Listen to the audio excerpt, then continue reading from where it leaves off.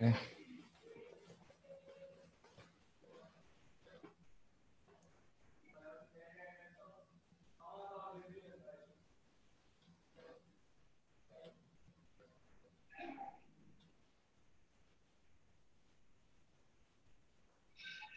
Live শুরু হয়ে গেছে।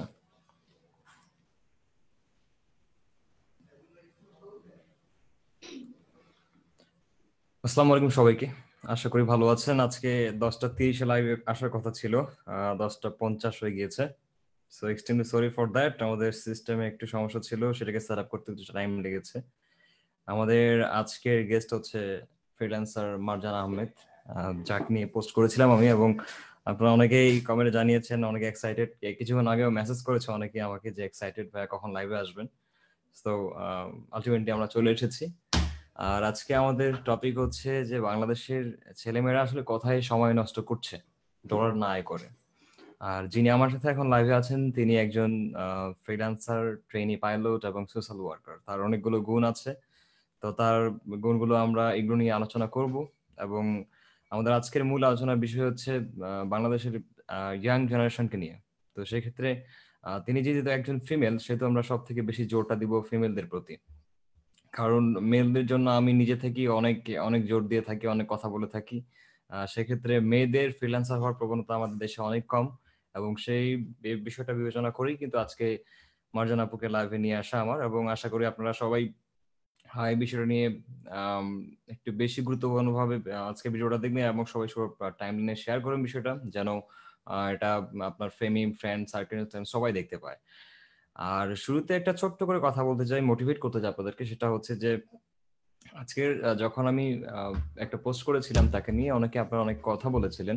তো অ্যাকচুয়ালি আপনাদেরকে একটা জিনিস বলা খুবই জরুরি, সেটা হচ্ছে যে বিভিন্ন মানুষের বিভিন্ন পার্সোনাল লাইফ থাকে। সেই পার্সোনাল লাইফ সম্পর্কে যখন মানুষকে বোঝাতে যায়, ঠিক এটা আমরা আমাদের দেশের আইনেও দেখেছি, কাউকে কখনো পাবলিকালি কিছু বলা যায় না, তাকে ব্যক্তিগতভাবে বলতে হয়। তো আশা করি আপনারা সেই জিনিসটা লক্ষ্য করবেন, কারণ আমি জানি যে আমার যারা ফ্যান্স এন্ড ফলোয়ার্স আছেন, ঠিক তারা অনেক শিক্ষিত, এবং কিভাবে একটা মানুষকে কনভিন্স করতে হয়, কিভাবে মানুষকে একটা উপদেশ দিতে হয়, সেটা হয়তো আপনারা জানেন। সো এটা পাবলিকালি কাজ করে না। Thank you so much. Welcome back Marjan আপু আমাদের লাইভে। কেমন লাগছে আজকে, কেমন আছেন? Thank you Nasim for inviting me. And অনেকদিন থেকে একসাথে লাইভ করব বা কিছু একটা করব প্ল্যান ছিল, ফাইনালি আজকে হলো। হ্যাঁ, আজকে অনেকদিন প্ল্যান হওয়ার পর পর পর লাইক অনেক বছর পর আজকে ফাইনালি। রাইট, জি অবশ্যই। তারপর তোমার কি অবস্থা, কেমন চলছে? খুব ভালো চলছে। মানুষকে বোঝানো হচ্ছে সব থেকে বড় একটা টাফ কাজ পৃথিবীতে আমার মনে হয়। অনেকে বলতো যে লেখাপড়া করা একটা টাফ কাজ, কিন্তু সব থেকে টাফ কাজ হচ্ছে মানুষকে বোঝানো আর মানুষকে খাওয়াই দেওয়ার পরে গিলাই দেওয়াটা। তো সেটা নিয়ে অ্যাকচুয়ালি যেহেতু কাজ করছি, সেহেতু একটু হার্ড টাইম যাচ্ছে, দ্যাটস ইট। এবং এখন বর্তমানে প্রায় দিনে 2-3টা করে লাইভ করতে হচ্ছে। আমি বিকেলও লাইভে ছিলাম একজনের সাথে। না, আমি এটা অনেক এপ্রিসিয়েট করি। যেমন আমাকে শুরুতে থেকে সবাই বলতো লাইক 2010-এরও আগে থেকে যে আপু তুমি কথা বলো, আমি বলতাম যে সবাই কথা বললে তো হবে না, আমি কাজ করি, আমার প্রোফাইলটা দেখিয়ে তোমরা এক্সাম্পল দিতে পারবা। তো আমি কাজ করতাম, আমি কিন্তু ব্যাক স্টেজের মানুষ ছিলাম সবসময়। এন্ড আমি এপ্রিসিয়েট করি যারা তোমরা লাইক মানুষকে সরাসরি ডিল করছো। এইটা খুব কঠিন কাজ, খুবই কঠিন কাজ। আমি খুবই এপ্রিসিয়েট করি এটাকে। পিছন থেকে কাজ করাটা আরো ইজি। জি, তা তো অবশ্যই। যাই হোক, প্রথমত আমরা এখানে যেটা করব সেটা হচ্ছে তোমার পরিচয় দিয়ে দেবো সবার কাছে। সবার কাছে যে পরিচয়টা তুলে ধরেছি সেটা এক লাইনের, কিন্তু ফ্রিল্যান্সিং টপিকটা আমার এই পেজের মধ্যে বেশি অডিয়েন্স। সেক্ষেত্রে আমি ফ্রিল্যান্সিং এর যে বিষয়গুলো সেগুলো নিয়ে আগে একটু আলোচনা করব, দেন হচ্ছে তোমার বাকি বিষয়গুলো আলোচনা করবো, এবং তোমার কাছ থেকে আমরা শুনবো যে বাংলাদেশের আসলে ছেলেমেয়েরা আসলে কোন কোন স্টেপ গুলো গ্রহণ করলে কিছুটা হলো তোমার মতন তো হতে পারবে।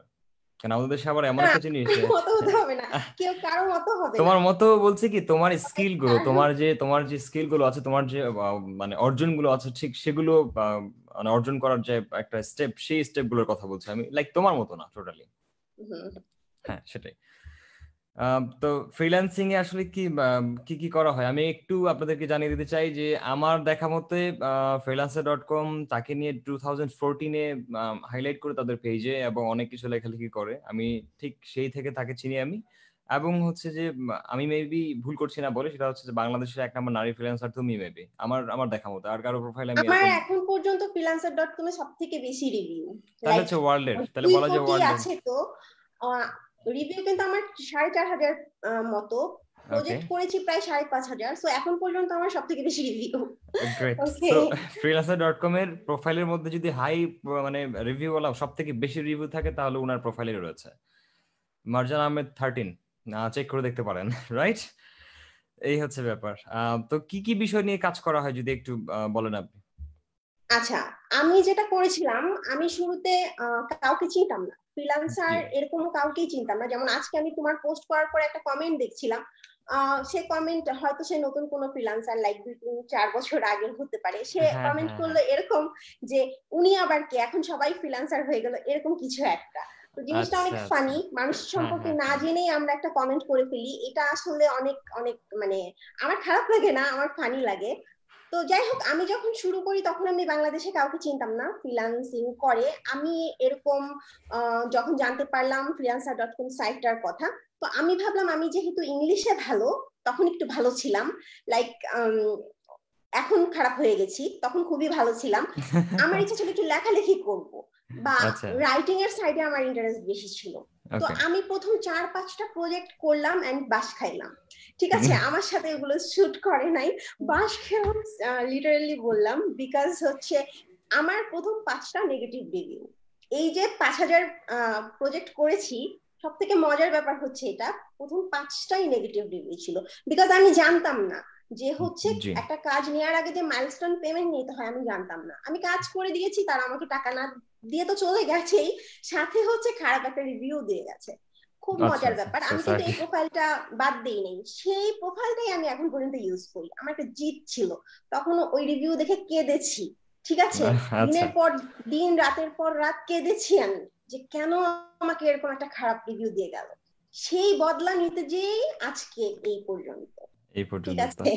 তাহলে মেইন স্কিলটা কি ফ্রিল্যান্সার, মানে ফ্রিল্যান্সিং ক্যারিয়ারের মেইন স্কিলটা পরে কি? আমি যে কাজটা করলাম, লেখালেখির সাইডে শুরুতেই যে আমি ভালো কিছু করতে পারিনি, আমি মূলত তখন আমার অনেক সময় ছিল, আমি তখন কিছুই পারতাম না। তো তখন দেখতাম যে তারা হচ্ছে লাইক ডাটা এন্ট্রি টাইপের কাজ চাইতো। জি, একজন দেখা যাচ্ছে তার ইবেতে লিস্টিং করতে হবে, সে সব বলে দিবে, কিভাবে অ্যাকাউন্ট করতে হবে, কিভাবে তার প্রোডাক্ট তুলতে হবে, সবকিছু সে বলে দিবে, শিখাই দিবে, আমাকে জাস্ট বসে বসে কাজগুলো করতে হবে। তো আমি ওই ধরনের ভার্চুয়াল অ্যাসিস্ট্যান্টের কাজগুলো স্টার্ট করলাম। তো ওকে, এইভাবে টুকটাক এক একটা প্রজেক্ট এক এক রকম ছিল। প্রাইস কিন্তু ভালো ছিল শুরু থেকেই, তখন তো কম্পিটিশনও কম ছিল, জি, শুরু থেকেই টাকাটা ভালোই পেয়েছি, আওয়ারলি রেট অনেক পেয়েছি। কিন্তু কথা হচ্ছে যে আহ, এই ধরনের এত বেশি এক্সপেরিমেন্ট আমি করেছি, করি নাই এমন কোনো কাজ নাই। একটা অ্যাপ বানাতে হবে সেটাও করেছি, ওয়েবসাইট বানাতে হবে সেটা, মানে যখন যেটা পাইছি। ঠিক আছে, লিটারেলি আচ্ছা 24 ঘন্টা আচ্ছা, তো বসে থাকতাম অনলাইনে, আর কোনো লাইফ ছিল না, ফেসবুক ছিল না, কিচ্ছু ছিল না, কেউ আমার এই খবরিটা দেখেনি। ওকে। বুঝতে পারছি। এই হচ্ছে ব্যাপার। এরকম কিছু লিজেন্ড থাকে যাদেরকে আসলে আমরা চিনি না, যাদেরকে না চিনি আমরা অনেক কথা বলে থাকি। তো তারপরে এক সময় কাজ করতে করতে এত বোর হয়ে গেছি, দেন এসে এই এক্সপোজ করা, নিজেকে এক্সপোজ করাটা অনেক পরে এসে, অনেক রাগ থেকে, শুধু এমনি এমনিতে না যে আমার চেহারা দেখাতে চলে আসলাম। মানুষ তখন কি করতো, আরেকটা মজার কথা বলি, সেটা হ্যাঁ হচ্ছে হ্যাঁ, যে ফ্রিল্যান্সাররা জাস্ট একটা প্রোফাইল পিকচার এক সময় যে বাধ্যতামূলক করলো যে একটা প্রোফাইল পিকচার দিতে হবে, তো এর জি আগে জি আমাকে জি, কেউ কখনো দেখে নাই। তো আমি রাইট, জাস্ট এইটুকু একটা ক্রপ করা ছবি দিলাম, দেওয়ার পরে আমার যারা কম্পিটিটর ছিল, এই বাংলাদেশি আমাদের ভাইয়ারা, ঠিক আছে, তারা কি করলো, ফেক ফেসবুক প্রোফাইল করলো, ফেক ফ্রিল্যান্সার প্রোফাইল করলো, করে রাইট রাইট, দেখা যাচ্ছে বিদেশি মেয়েদের বডির সাথে আমার এই চেহারাটা লাগায় উল্টাপাল্টা কথা রিমার্ক ছড়ানো শুরু করলো। আচ্ছা আচ্ছা, দেন এগুলো দেখে তারা হচ্ছে এই আমার ফেক ছবি দিয়ে ফ্রিল্যান্সার প্রোফাইল করলো, মানে যেন আমি হ্যারাসমেন্টের ফলে থেমে যাই, তাদের উদ্দেশ্য ছিল এটা। তো ওকে ওকে, এগুলো আমি অ্যাভয়েড করে, ইগনোর করে আমি আমার কাজ করে যেতে থাকলাম। তারপর যখন দেখলাম তারা খুব বেশি জ্বালাচ্ছে, তখন আমি একটা ফেসবুক প্রোফাইল করে নিজেই ছবি দেওয়া শুরু করলাম, তাদেরকে বোঝানোর জন্য যে আই ডোন্ট কেয়ার, তোমরা আমাকে কোনোভাবে থামাই দিতে চাইবা, কোনোভাবে এটা পসিবল হবে না। এই আর আচ্ছা কি। আচ্ছা, এই হচ্ছে ব্যাপার। যাই হোক, তাহলে তোমার শুরুটা ডেটা এন্ট্রি কাজ দিয়ে শুরু ছিল, এবং এখন এখন পর্যন্ত সেগুলি করা হয়, like like data entry, marketing, ঠিক এই টাইপের। এখন পর্যন্ত যে কাজগুলো করা হয় বলতে টোটাল ইন্টারনেট মার্কেটিং, যেটা একটা ক্লায়েন্ট আসে বলে হচ্ছে তার নতুন একটা ওয়েবসাইট লঞ্চ হবে, হয়তো তার ওয়েবসাইটটাও বানিয়ে দিতে হবে, তার একটা অ্যাপ বানিয়ে দিতে হবে, সাথে তার মার্কেটিং, টোটাল মার্কেটিংটা করে দিতে হবে, এসইও বলো, সাথে তার সোশ্যাল মিডিয়া মার্কেটিং বলো, ফেসবুক, ইনস্টাগ্রাম সহ যা আছে, লিঙ্কডইন, সবকিছু ম্যানেজ করতে হবে, পোস্ট করতে হবে, বুস্টিং করতে আচ্ছা হবে। ওভারঅল যে ডিজিটাল মার্কেটিংটা, এই ধরনের কাজগুলো করা হয়। আচ্ছা, গুড, ভেরি গুড। এই বিষয়ে আরো আর কিছু এই প্রশ্নের ধরনের কাজ কিন্তু অনেক, ঠিক আছে, আর আমরা এই এই বিষয়ে ধরনের কাজ প্রশ্নের করতে উত্তর কিন্তু অনেকগুলো নিব। আমরা অডিয়েন্সকে বলছি যে এই ধরনের প্রশ্নের উত্তর অনেকগুলো নিব, আপনাদের চাইলে আপনারা কমেন্ট করতে থাকতে পারেন, আর আমরা আমাদের ডিসকাশন শেষে এই উত্তরগুলো দেওয়ার চেষ্টা করব। তো এখন এখানে কমেন্ট বক্সে বিভিন্ন রকম মানে কন্ট্রোভার্সি সৃষ্টি না করে যাদের প্রয়োজন আছে প্রশ্নগুলো করতে পারেন। আমার সেকেন্ড প্রশ্ন, তোমার সাথে প্রায় কথা হয় এই বিষয়গুলো নিয়ে, বাংলাদেশের ইয়াং জেনারেশন নিয়ে, সেটা হচ্ছে যে আসলে আম, আমরা যারাই এখন বর্তমানে ফেসবুক ইউটিউবে যারা আসলে ইনোভেটিভ নতুন নতুন আইডিয়া নিয়ে কাজ করছি বা বা, মানুষকে মোটিভেট করে যাচ্ছি, ইনফ্লুয়েন্স তৈরি করছি, ঠিক ঠিক তারা সবাই কিন্তু একটা কথাই বলে থাকি যে আমাদের দেশের টাইমটা বেশি নষ্ট হয় ফেসবুক ইউটিউবের মধ্যে, বিভিন্ন মানে অহেতু কাজ করে, বিভিন্ন অহেতু এন্টারটেনমেন্ট ইউজ করে। তো সেক্ষেত্রে মেয়েদের ক্ষেত্রে আমি বেশি করে বলবো যে বাংলাদেশের মেয়েরা আসলে আহ, কোন জিনিসটা করে বাসায় টিকটকটা বেশি বেশি করছে, কিন্তু অন্যান্য আসলে কি করে তারা ভালো একটা আয়ের দিকে যেতে পারে। বিশেষ করে এখন যে বর্তমানে স্কুল কলেজ থেকে ভার্সিটি যারা প্রথম উঠেছে, ঠিক এই লেভেলের মেয়ে ছেলেগুলোই কিন্তু বেশিরভাগ সময় নষ্ট করছে ফেসবুক এবং ইউটিউবে। সেগুলো দিয়ে কিন্তু আসলে তাদের ফিউচার কিন্তু ভালো হবে না, আমরা সবাই ভালো করে জানি। তো তাদের জন্য পরামর্শ কি থাকবে? যারা একসাথে অনেক কিছু করে, আমি বলবো তারা হচ্ছে একেবারে এক্সট্রা অর্ডিনারি কোনো গুণ নিয়ে আসে। আমার মনে হয় যে ক্যারিয়ারের শুরুটাতে স্কুল কলেজ ইউনিভার্সিটিতে বা ক্যারিয়ারের শুরুর দিকে কাজের মধ্যে টাইম দেওয়াটাই ভালো, ফেসবুক বা আদার্স একেবারে ইউজ না করাই। যেমন আমি একটু আগেই বলছিলাম, আমি একেবারেই ছিলাম না সোশ্যাল মিডিয়াতে, এই হুম জন্যই হুম, আমি কনসেন্ট্রেশন করতে পেরেছি। তো রাইট। এই জিনিসটা কিন্তু ইম্পর্টেন্ট। আর যারা একসাথে অনেকগুলো কাজ করতে পারছে, আমি বলবো তারা, সেটা হচ্ছে এক্সেপশনাল, সেটা কখনো এক্সাম্পল হতে পারে না। আর ইউটিউবে এখন ভালো ক্যারিয়ার আছে, অবশ্যই মেয়েরা ইউটিউবে আছেও, কিছু এঙ্গেজ হচ্ছে। যাই করুক, সে যদি মেকআপও করে, সে যদি, আমি মনে করি শুধু শুধু ভিডিও না করে, শুধু শুধু একটা ছবি পোস্ট না করে, সেটার পিছনে একটা পারপাস রাখা উচিত। সেটার পিছনে তার একটা প্রোডাক্ট থাকতে পারে, তার একটা পেজ থাকতে পারে, সেটার কোনো প্রমোশন থাকতে পারে, তার একটা ইউটিউব চ্যানেল থাকতে পারে। শুধু শুধু টিকটকে তো আমাদের দেশে কোনো টাকা দেয় না, তো না শুধু না না। শুধু এমন কিছুই করা উচিত না যেটা একেবারে আননেসেসারি এন্টারটেনমেন্ট দেওয়া হচ্ছে। এটা আমার কাছে মনে হয়। রাইট, আমি আমি ছোট্ট একটা উদাহরণ দিতে চাই। আমার এই দিনাজপুরে একটা মেয়ে আছে। আম, সে এখানে মোটামুটি ভালো পরিচিত, মানে সবার সাথে ফ্রেন্ডশিপ ভালো এবং পরিচিতি আছে তার। তো সে কিন্তু টিকটক করে। তো টিকটক করে, হুম, টিকটকে এমন সময় একটা আসলো তার প্রায় 1 মিলিয়ন ফলোয়ার্স পার হয়ে গেল। এবং তারপরে সে কি করলো, সে একটা পেজ খুললো এবং পেজ খুলে টিকটকে একদিন লাইভে টিকটকে একটা ভিডিও দিয়ে দিয়েছে যে আমার একটা পেজ আছে, ফেসবুক পেজ, সেখানে তোমরা ফলো করতে পারো। হুম, সেখানে হুম, দেখলাম যে 40-50 হাজার মানুষ কিন্তু অলরেডি ফলো করা শুরু করে দিয়েছে। এরপরে দেখলাম সে তার বিজনেস স্টার্ট করে দিয়েছে, কসমেটিক থেকে শুরু করে ভালো ভালো কি কি মানে নিজের ত্বকের জন্য কি কি ক্রিম লাগে, মানে হুম, এভরিথিং সে সেল করছে। কিন্তু লাস্টে প্রায় 2-3 মাস পরে দেখলাম তার ভালো একটা আর্নিং দাঁড়াচ্ছে। মেয়েটা এখন হুম। ইন্টার সেকেন্ড ইয়ারে পড়ে, এই সামনে পরীক্ষা দিবে। তো আশা করি এই এই জিনিসটা ভিডিও অনেকেই মানুষ অনেক ফলো করতে দেখে, পারে। এই রাইট। স্কিন কেয়ারের ভিডিও, মেকআপের ভিডিও, এগুলো প্রচুর মানুষ দেখে। এবং আমি এখানে একটা রিকোয়েস্ট করব, কেউ একটা চ্যানেল খুললে আপনারা তাকে বুলি করবেন না। নতুন মেয়েরা যখন আসবে, দেখেন ইন্ডিয়াতে কেউ যখন কোনো কাজ করে, পাকিস্তানে কেউ কোনো কাজ করে, বা আমরা মানে দেশের সবাই মিলে তাদেরকে এপ্রিসিয়েট করে, লাইক দেয়, উৎসাহ দেয়, তখন আমরা তাদেরকে দেখি যে তাদের এত বেশি লাইক সাবস্ক্রাইবার, তখন আমরাও গিয়ে সেই ভিডিওগুলো ভিউ করি। কিন্তু আমাদের দেশে যখনই কেউ কিছু করার চেষ্টা করে, তাকে টেনে নিচের দিকে নামানো হয়। তো ওকে। নতুন যখন কেউ শুরু করে, অনেক ভুল হয়। তো দয়া করে কাউকে বুলি করবেন না, সে ছেলে হোক, মেয়ে হোক, গ্রামের কেউ হোক, তাকে কম্পেয়ার করবেন না এবং বুলি করবেন না। এটা শুরুর দিকে আমার সাথে হয়েছিল, এগুলো নিয়ে কথা বললে আমাদের দেশে কখনো এটা চেঞ্জ হবে না, এটা কিন্তু এটা এরকমই তো থাকবে। সবাই নিতে পারে না, এটা এটা তো নিতে পারবে বুঝতে না, হবে। এটা নিতে পারবে তুমি না, আমি কারণ নিলেও তোমার আমার ফ্যামিলি দেখা যাচ্ছে নিতে পারছে না, হুম হুম হুম, রাইট? নিতে পারবে না। জি। আর কেউ ভালো কিছু করলে সেখানে আসলে তার ব্যাকগ্রাউন্ডটা আমরা না জানি অনেক কথা বলে থাকি, এটা হলো আমাদের টেন্ডেন্সি বাংলাদেশে। ঠিক আছে, এখানে একটা নতুন প্রশ্ন এসেছে মার্জানা প্রকাশ, সেটা হচ্ছে ডিজিটাল মার্কেটিং এর জন্য কি কি স্কিল নিতে হয়, থাকতে হয়, এইটা আচ্ছা, সম্পর্কে ডিজিটাল রিফাত মার্কেটিং এ জানতে এই যে চাই। তুমি মাত্রই যে কথা বলছিলা, যে মেয়েটা একটা পেজ খুলে টিকটক ফেললো, করতো, হ্যাঁ, ঠিক আছে, টিকটকের পরে টিকটক পেজ করতো। খুললো। ধরো তোমার একটা রক্তের পেজ আছে, ধরো তোমার একটা সোশ্যাল ওয়ার্কের পেজ আছে, বা যে কোনো পেজ আছে তুমি মেনটেন করো, তোমার নামে হোক বা যাই হোক, যাদের এই ধরনের কোয়ালিটি আছে তারাই কিন্তু ক্লায়েন্টের পেজগুলো মেনটেন করতে পারবে। মোটামুটি যাদের আইডিয়া আছে, দেন ক্লায়েন্টের সাথে আরেকটু কথা বলে ক্লায়েন্ট কি চাচ্ছে। ডিজিটাল মার্কেটিং কিন্তু করার জন্য কোনো রকেট সায়েন্স লাগে না, একটু মাথাটা খাটালে ক্লায়েন্টের সাথে কথা বলে সে কি চাচ্ছে, তার যে ওয়েবসাইটটা সেটা কিভাবে র্যাঙ্কিং এ আনা যায়, একটু ঘাটাঘাটি করলে, এগুলো করার জন্য কিন্তু আমি তো কারোর কাছ থেকে শিখে আসিনি। অনেকে এগুলো হাজার হাজার টাকা নিয়ে কোর্স করাবে, কিন্তু সত্যি কথা বলতে ওই মিথ হিসাবে কেউ কেউ রেখে দিতে চায়, অনেক কঠিন করে রাখতে চায়। আমি কখনো ফ্রিল্যান্সিং কে কঠিন করে রাখতে চাই না। ওকে, গুড। আমার একটা জিনিস মাথায় আসছে, সেটা হচ্ছে রক স্টার ফ্রিল্যান্সার নামে তোমার প্রোফাইলে কি জানি দেখা যায়, এটা সম্পর্কে যদি একটু বলো, আসলে এটা কি, মানে এটা কি কোনো ট্রেনিং সেন্টার আচ্ছা, নাকি রকস্টার কেমন কি? ফ্রিল্যান্সার প্লাস হ্যাঁ, অবশ্যই। মার্জান সিক্রেট, সেটা হচ্ছে মার্জান সিক্রেট নামটা শুনে অনেকের ফিশি ফিশি লাগে, এটা আসলে কি? এটা হচ্ছে আমার একটা ওয়েবসাইট, সেখানে ফ্রিল্যান্সিং নিয়েই কোর্স আছে, এন্ড আমার কিছু বিউটি প্রোডাক্ট, কিছু এই যে এখন হেলথ কেয়ার এসেনশিয়ালের কিছু প্রোডাক্টস, মানে আমার কিছু প্রোডাক্টস লঞ্চিং এর আমার অনেক আগে থেকেই ইচ্ছা ছিল। সেটা হচ্ছে ফ্যাশন অ্যাটায়ার হতে পারে, মানুষ আমার ড্রেসেস খুব পছন্দ করে, কিছু স্কিন কেয়ার প্রোডাক্ট নিয়ে আমি কাজ করতেছি, কিছু বিউটি প্রোডাক্ট নিয়ে কাজ করতেছি, সেগুলোও থাকছে। প্লাস যেহেতু আমি ফ্রিল্যান্সিং এ মোটামুটি আলহামদুলিল্লাহ খারাপ না, মানুষকে একটু হলেও শিখাতে পারবো, সো এখানে কিছু ফ্রি কোর্স আছে, কিছু পেইড কোর্সও আছে। আচ্ছা, এখন বর্তমানে লকডাউনে বসে কি মানুষ সেই কোর্সগুলোর অংশগ্রহণ করতে পারে সেই কোর্সগুলোতে? হ্যাঁ হ্যাঁ হ্যাঁ, আমার মার্জান আহমেদ লিখে ইউটিউব সার্চ দিলে আপনার, আমার ব্লগ দেখতে ভালো না লাগে দেখার দরকার নেই, প্লেলিস্ট করা আছে যে আচ্ছা। ফ্রিল্যান্সিং নিয়ে, আপনারা ওকে। জাস্ট ওইটা দেখবেন। আচ্ছা অনেক আচ্ছা, কিছু বুঝতে আছে, পেরেছি। দেখা যাচ্ছে আমি ফেসবুকে যেমন ছবি দেই, অনেক কিছু আমি দিব, সবকিছু তো আপনার দেখার দরকার নেই, আপনার যেটা হুম হুম দরকার হুম। আপনি সেটাই রাইট। দেখেন। এন্ড ওই মার্জান সিক্রেট যে ওয়েবসাইটটা আছে, আপনি ওটাতে যাবেন, ওখানে গেলেও সেম ফ্রি কোর্স আছে, আপনারা দেখতে পারবেন এবং কাজে আচ্ছা দিবে, আচ্ছা, অবশ্যই কাজে দিবে। Good, very good.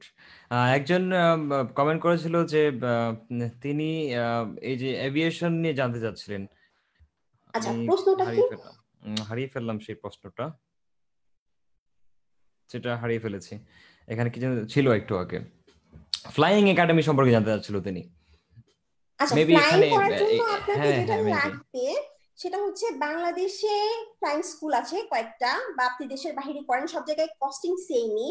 তো আপনাকে যেটা করতে হবে, আপনাকে সায়েন্স ব্যাকগ্রাউন্ডের হতে হবে, এ লেভেলস বা এইচএসসি সমমান, ফিজিক্স ম্যাথ থাকতে হবে, অ্যান্ড প্রচন্ড ওই ফ্রিল্যান্সিং এর মতোই প্রচন্ড শিখতে জানতে হবে, পড়তে সারা লাইফ ধরে পড়তে হবে ওই যে ডক্টরদের মতো।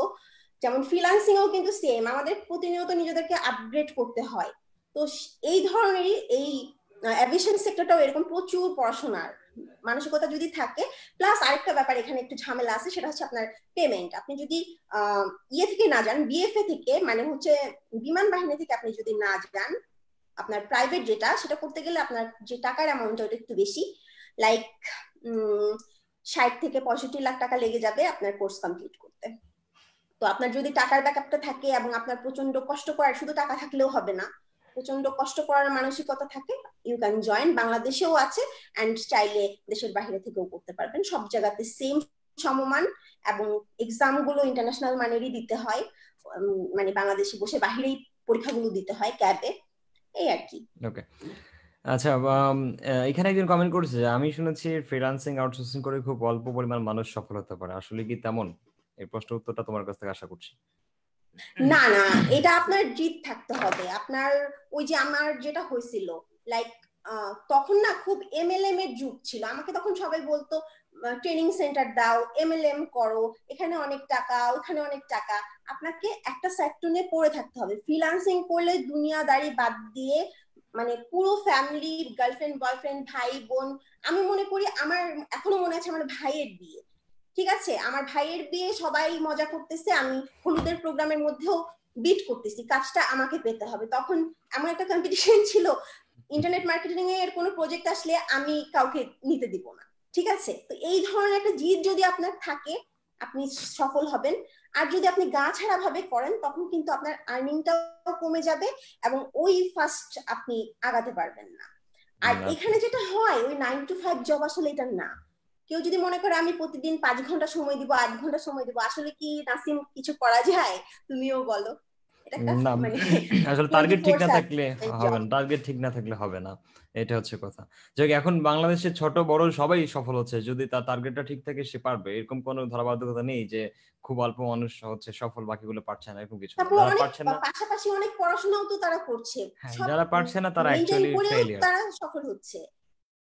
জি জি জি, এই হচ্ছে ব্যাপার। আচ্ছা, আম, ধরো যে এখন তোমার সামনে যে অডিয়েন্স গুলো আছে তারা সবাই ইয়াং জেনারেশন, এবং তাদের জন্য আমি 5-6 মিনিটের একটা বক্তব্য দিতে বলবো, যেটা শুনে তারা অ্যাকচুয়ালি আগামীকাল থেকে কিছু একটা করার জন্য স্টেপ নিবে।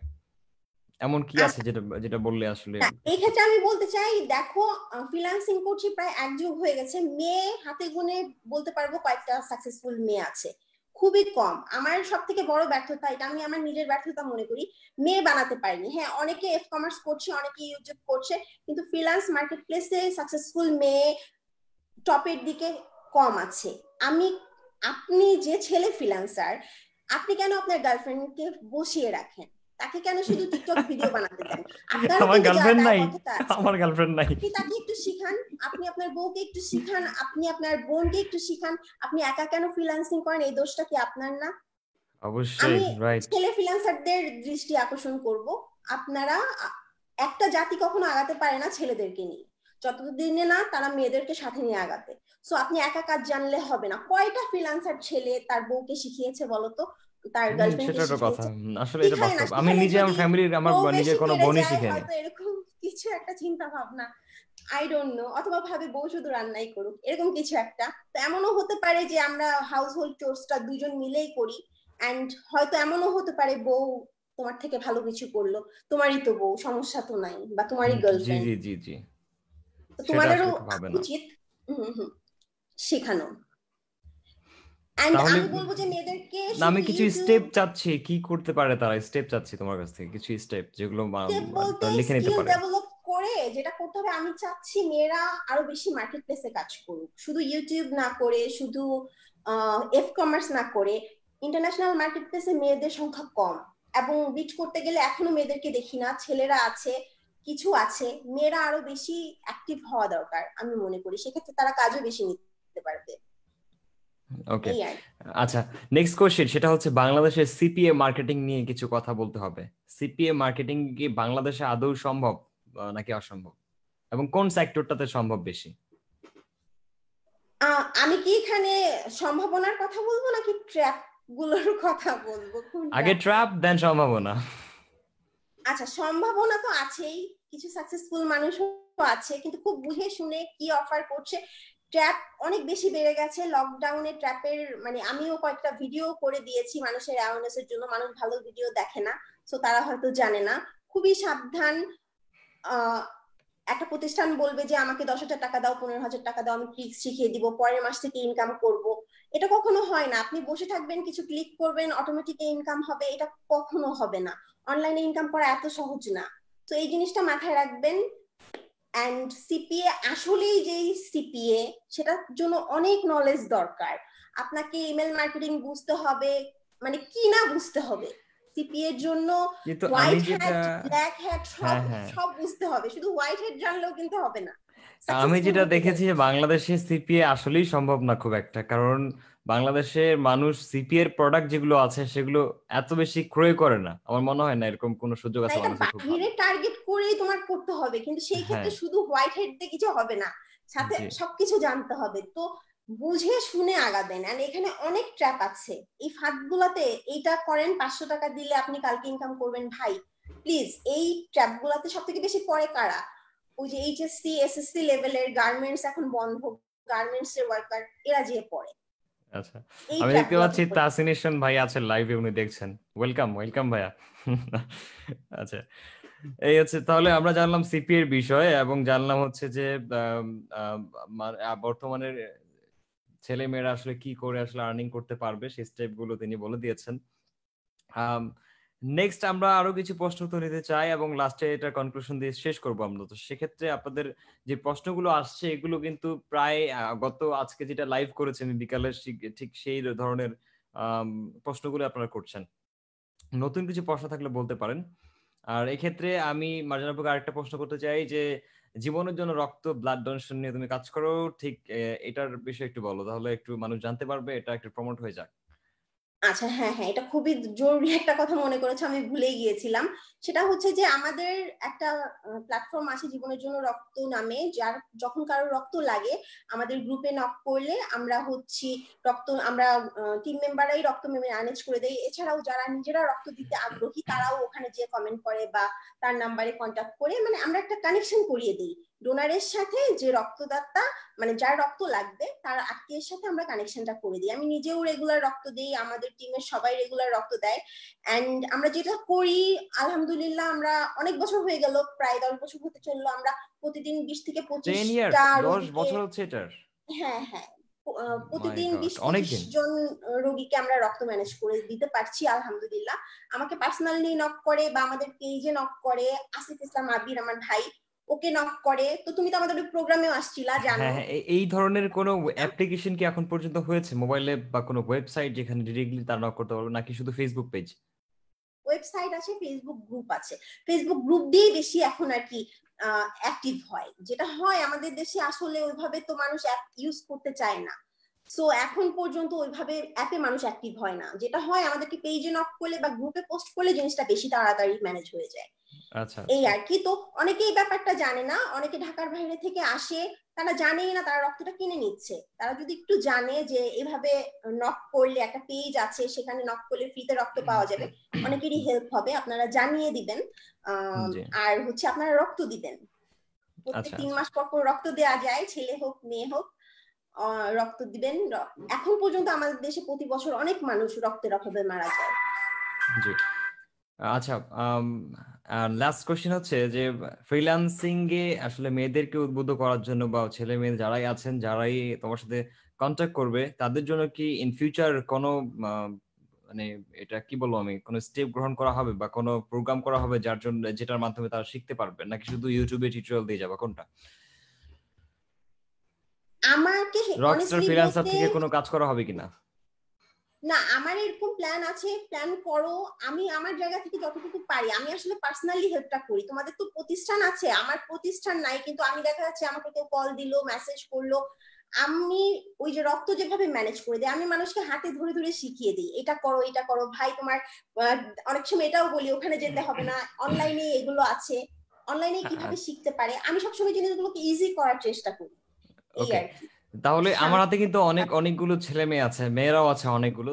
ওরা মাঝে মাঝে হয় কি যে ছেলেদের কাছ থেকে শিখতে একটু লজ্জা বোধ করে। আমি যদি তাদেরকে তোমার তোমার কাছে কানেক্টেড করাই, তোমার সাথে, তারা কি শিখতে হুম পারবে, হুম, কিছুটা সাপোর্ট পাবে? অবশ্যই আমাকে নক করলেই হবে, আচ্ছা আচ্ছা, কোনো বুঝতে প্রবলেম পেরেছি। নেই। জি, আমার একটা ফিমেলদের জন্য গ্রুপ আছে, সেখান থেকে আমি তাহলে তাদেরকে সাজেস্ট করে দিব এই বিষয়গুলো। অবশ্যই। আম, একটা ভিন্ন টপিক নিয়ে কথা বলবো লাস্টের দিকে, আমরা যেহেতু প্রায় শেষের কাছাকাছি। সেটা হচ্ছে যে এই যে সোশ্যাল কাজ তুমি করো, সোশ্যাল কাজ করতে গিয়ে কি কি অবস্ট্রাগল ফেস করতে হয়, ফেসবুক বা অফলাইন যে কোনো জায়গাতে, বিভিন্ন রকম সোশ্যাল কাজ করতে গিয়ে সমস্যা মানুষের তেমন মাইন্ডসেট, হ্যাঁ মানুষের মাইন্ডসেট নিয়ে কিছু বক্তব্য চাচ্ছি। মানুষের মাইন্ডসেট আসলে আমি কেয়ার করি না। ওকে। মানুষের আমাকে নিয়ে একটাই প্রবলেম, হয়তো আপু তুমি এই ড্রেস পরছো কেন, আপু এইভাবে, এই একটাই প্রবলেম। মানুষের আসলে আমাকে নিয়ে আর কোনো প্রবলেম নেই, জ্ঞান দিতে চলে আসে, এছাড়া আর তাদের কোনো প্রবলেমও নাই। আবার আমি যদি এখন দেখা যাচ্ছে একদম বোরকা পরে চলে আসি, তখনও বলবে আপু আপনি শো অফ করতেছেন। আবার দেখা যাচ্ছে বলবেন যে টাকাই কামাইলেন, স্মার্ট হইতে পারলেন না, এরকম কিছু একটা বলা শুরু করবে। তো মানুষ কিভাবে না ভাবে ওটা নিয়ে আমি একদমই কেয়ার করি না। আর সোশ্যাল কাজ করতে যে আমাদের দেশের মানুষ খুবই ভালো, খুবই কোঅপারেটিভ। রাত্রে 3টা বাজে তারা একটা পোস্ট দিলে আপু আমি রক্ত দিব, নিজের টাকা খরচ করে যে রক্ত দিয়ে আসে। আমাদের দেশের ও, মানুষ অসম্ভব ভালো। অল্প যারা আছে নেগেটিভ, তারাও অবশ্য না বুঝেই কমেন্টটা করে। আমাদের এই প্র্যাকটিসটা কমানো উচিত, একটু জেনে একটু বুঝে আমরা কথা বলি, তাহলে কিন্তু আর বুঝতে এই পেরেছি, প্রবলেমটা বুঝতে থাকবে না। পেরেছি। বেশিরভাগ আমি মানুষই প্রচুর ভালো। রাইট, আমি এক এক কথা একটা জিনিস সবাইকে বলতে চাই যে আসলে যে কোনো মানুষ যে সফল হতে চায়, তাকে একটা জিনিস সবসময় মনে রাখতে হবে, বুকে একটা জিনিস রাখতে হবে। সেটা হচ্ছে, আমি যদি একটু দেখাই, এখানে লেখা আছে কি, একটু ভালো করে পড়ে দেখেন, যে আই ডোন্ট কেয়ার। সো আমি এটা অলওয়েজ এখানে নিয়ে বেড়াই। আর মানে হচ্ছে যে আপনাকে কি বলছেন না বলছেন, আই অ্যাকচুয়ালি ডোন্ট কেয়ার। আর এটার জন্য আজ পর্যন্ত আমি এই পর্যন্ত আসতে পেরেছি। শুরুর দিকে প্রতিটা মানুষ যারই আপনি লাইফ স্টোরি শুনবেন, প্রত্যেকটা মানুষের লাইফে অবস্ট্রাগল ছিল, বাধা ছিল, এবং সেগুলো হচ্ছে তার পাশের মানুষেরই বিভিন্ন ব্যাড কমেন্টস, বিভিন্ন সমালোচনা। আর এগুলোকে যদি ক্রস করে আমরা সবাই অ্যাকচুয়ালি যেতে পারি, ঠিক তাহলে কিন্তু সাকসেস হওয়ার কোনো ব্যাপার না। এই ফ্রিল্যান্সিং এর ক্ষেত্রেও ব্যাপারটা সেম। শুরুর দিকে যখন আমি ফ্রিল্যান্সিং নিয়ে ভিডিও করতাম, ঠিক তখন মানুষ আসে আমাকে বিভিন্নভাবে রোস্টিং করা শুরু করে, কিন্তু আজকে রোস্টিং করার মতো সুযোগটাই পায় না। সুযোগ পায় না বলতে সেখানে কথা বলার মতো তাদের একটা সাহসও জায়গা না, যেখানে কি কথা বলবো। কারণ আমি জানি যে মোটামুটি ভাবে আমি কখনো কোনো ভুল ইনফরমেশন কাউকে দেই নাই, জাস্ট আমি আমার ফ্যাক্টটা ঠিক রেখেছিলাম। এই হচ্ছে ব্যাপার। তো তোমার বিষয়ে এখানে অনেকগুলো কমেন্ট দেখতে পাচ্ছি, তাদের বিষয়ে তোমার বক্তব্য কি দেওয়া সম্ভব? কিছু জিনিস এখানে অনেকেই বলছে, যেহেতু আজকে তুমি লাইভে আছো আমার সাথে। Why not. ওকে, তোমার একটা তোমার মতামত এখানে প্রকাশ করে আমরা সেই লাইভ থেকে ক্লোজ হব, চলে যাব। হুম সো হুম হুম। তুমি বলতে পারো, অনেকে কমেন্ট এখানে করেছে। তোমার বিশেষ করে ড্রেস নিয়ে কিছু কথা বলেছে, তো এই বিষয়ে তোমার মতামত কি? ওই যে যেটা বললাম, আই ডোন্ট কেয়ার, আমার লাইফ আমার চয়েস, এটা নিয়ে আসলে বেশি কিছু বলার কিছু নাই, এক্সপ্লেনেশন দেওয়ারও কিছু নাই। ওকে, দ্যাটস ইট। তাহলে আমি কয়েকটা কথা বলে দিচ্ছি। আমি কারো পক্ষপাতিত্ব কথা বলছি না, আমি জাস্ট এটুকু বলবো সবাইকে, সেটা হচ্ছে যে প্রত্যেকটা মানুষের ব্যক্তিগত একটা লাইফ থাকে, সেই লাইফকে কেন্দ্র করে আমরা সেই মানুষগুলোকে পাবলিকলি কখনো কোনো উপদেশ দিয়ে ঠিক করতে পারবো না, উই নো দ্যাট। তো সেক্ষেত্রে কারো প্রতি যদি কারো কোনো অ্যাডভাইস থাকে, আমার মনে হয় সেটাকে তাকে গোপনে গিয়ে বলাটাই বেটার। এবং আমরা জাস্ট অনেক সময় দেখেন যে মানুষকে নামাজের দাওয়াত দিয়ে থাকি, এবং এখানে বলা আছে যে মানুষকে নামাজে দাওয়াত দেওয়ার পরে সে যদি রিজেক্ট করে, সেখানে আপনার করার কোনো কিছুই নাই, বাট আপনার দায়িত্ব আপনি করে গেছেন। তো একটা জিনিস মানুষকে বারবার বলাটা, এটা আসলে বোকামির কাজ। তো আপনারা যদি কারো মনে করেন যে এরকম কোনো উপদেশ থাকে তার প্রতি, আপনারা তাকে মেসেজ করতে পারেন, বা অন্যান্য গ্রুপ কমেন্ট, এগুলোতে আসলে কাউকে উপদেশ দিয়ে কেউ শুনবে না। কারণ যারা আজকে মনে করেন যে নিজের ক্যারিয়ার নিয়ে ব্যস্ত, তারা কমেন্ট সেকশনে কখনোই সেভাবে যায় না, এগুলো দেখার তাদের কখনো টাইম থাকে না। দ্যাটস ইট, এতটুকুই। না, কিন্তু এখানে আমি একটা অ্যাড করি, হুম হুম যদি হুম কেউ রং কিছু করে থাকে, দেশে আইন আছে। তা তো অবশ্যই, তা যদি তো অবশ্যই। সে দেশের আইন ভঙ্গ করছে না এমন কিছু না করে থাকে, why you bother to comment? Right. And এখানেই শেষ কথা। তা তো অবশ্যই। এবং বিষয়টা হচ্ছে যে আমরা আসলে নিজে কিছু করতে পারি না, কিন্তু অন্যের সমালোচনা খুব ভালোভাবে করতে পারি। আর নিজের ভুল ধরাটা খুবই কঠিন, নিজের ভুল ধরাটা খুবই কঠিন। মানুষের জন্য ভুল ধরতে বললে কিন্তু 5 মিনিটও লাগবে না মানুষের ভুল বের করতে, এক দুইশো। নিজের ভুলটা কখনো আসবে না। এটা হচ্ছে আমাদের আসলে মাইন্ডসেট গুলো অধিকাংশ মানুষের এরকম হয়ে থাকে। তো সেক্ষেত্রে আমরা যে এমন একটা জাতিগত ভাবে এমন যে আমরা আহ এরকম না যে আমরা কখনো সিনেমা মুভি টুভি কোনো কিছু দেখি না, বা ফেসবুকে কোনো ছবি টবি দেখি না, শুধু এই ড্রেস আপ মার্জানেরই আছে, ঠিক এরকম কিছু না। কিন্তু আমার নিজের চোখেও তো অনেক কিছু পড়ে, তো আমি তো কখনো এসব নিয়ে কথা বলতে ও, যাই না, এখানে কারণ আরেকটা জিনিস এগুলো বলবো, বোকামি। যে যে ছেলেরাই কমেন্ট গুলো পড়ে, ওরা কিন্তু জুব্বা পরে না। Why they wear jeans and t-shirt and comment about girls tight t-shirt or dress? বলো আচ্ছা তো, আচ্ছা, তাদের তো বুঝতে পেরেছি। জুব্বা পরেই কমেন্ট গুলো করা এই উচিত, বিষয়ে আমার right? কোনো উত্তর নাকি নাই। শুধু মেয়েদের জন্য? না, এটা এটা কোনটা? আসলে বাস্তব। আমি আজকে নিজেও কোট পরে আছি। হ্যাঁ, সেটা এটা কেউ বলে বলা না। যায়। ওকে, এই এই কথা কেউ বলে না। জি জি জি। সবকিছু কি শুধু মেয়েদের জন্যই?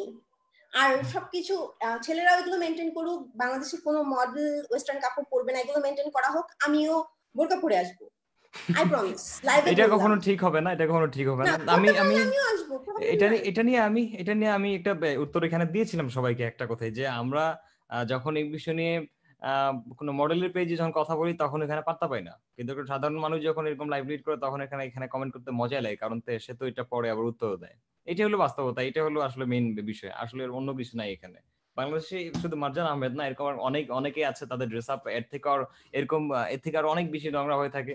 তো সেগুলো নিয়ে আপনারা কখনো কথা বলেন কি আমরা জানি না। তো তার উত্তরটা তিনি দিয়ে দিয়েছেন। আশা করি এই বিষয়গুলো নিয়ে কেউ কথা বলবে না। আমাদের আজকের যে টপিকটা ছিল, আমাদের ডিসকাশনের বিষয়টা ছিল, সেই বিষয়টা নিয়ে আজকে ফোকাস করার চেষ্টা করবেন। এই বলে আমি আমার লাইভটি এখানে ক্লোজ করতে চাই। আপু, তোমার কিছু বলার থাকলে বলতে পারো লাস্ট। আমি নাসিমকে অল দ্য বেস্ট জানাবো, ওর বইয়ের জন্য কংগ্রাচুলেশনস জানাবো।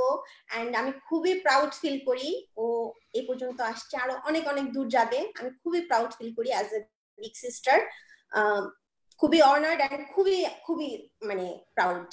অনেক দূর যাও, সবাই ওকে সাপোর্ট করবেন। জি। ওকে, আর সবাই ভালো ইন থাকবেন। ফিউচার আসসালামু আলাইকুম, স্টে আমরা সেফ। দুইজনে, হ্যাঁ আমরা দুইজনে চেষ্টা করবো আপনাদের ভালো কিছু শেখানোর জন্য। জাস্ট লকডাউনটার জন্য স্টপ হয়ে আছে, আমাদের অনেকগুলো প্ল্যান ছিল, সেই প্ল্যানগুলো নিয়ে এখন এখানে কিছু বলা হয় নাই। বাট খুব শীঘ্রই, অতি শীঘ্রই, অদূর ভবিষ্যতে আমরা চেষ্টা করবো আপনাদের অনেক ভালোভাবে সাপোর্ট দেওয়ার জন্য। আর তিনি তো বলে দিয়েছে যে এন্ড কোনো লকডাউনের ফিমেল, টাইমটাও আপনারা নাসিমের ভিডিও দেখে, হ্যাঁ হ্যাঁ হ্যাঁ জি, সেটা করতে পারে। আমার চ্যানেলে ভিডিও আছে এগুলো দেখে আপনারা এটা ইউটিলাইজ করুন। জি, সেটা নিজের কাছে, প্র্যাকটিসটা নিজের কাছে। তো ঠিক আছে, সবাইকে ভালো শুভেচ্ছা এবং ভালো থাকবেন, সুস্থ থাকবেন, আর স্টে হোম। যতদূর সম্ভব বাসায় থাকার চেষ্টা করেন, যতক্ষণ পর্যন্ত আমাদের লকডাউন শেষ না হচ্ছে, যতক্ষণ পর্যন্ত আমাদের দেশ থেকে লকডাউন বা বাইরে যাওয়ার কোনো আপডেট না দেওয়া হচ্ছে। খুব বেশি প্রয়োজন না হলে বাসা থেকে বের হবেন না। থ্যাংক ইউ সো মাচ, ভালো থাকুন, সুস্থ থাকুন, আল্লাহ হাফেজ সবাইকে।